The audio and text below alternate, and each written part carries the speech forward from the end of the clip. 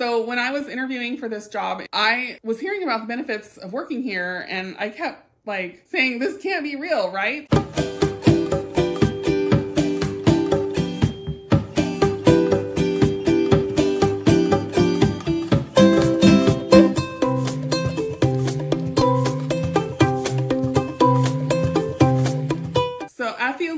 Family Law Group, we have 5 personal days of vacation. The office is closed the week of the 4th of July and the last 2 weeks of December. We are open to take those weeks if we want them.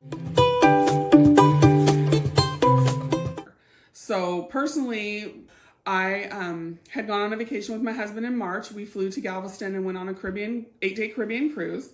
I have a niece that's in the Air Force that currently living in San Antonio, and so we flew down to Texas 2 days early and spent a couple days with our niece and her 2 boys, our great nephews, and my mother-in-law. And what I did was I took off the Monday, July 3rd, Tuesday, July 4th, and Wednesday, July 5th for vacation days during the office closure, and then I worked Thursday and Friday, the 6th and 7th of July, swapping them for 2 extra days I took in March on top of my regular 5 vacation days. And I have to tell you, it was the most relaxing 4th of July I've had in a really long time.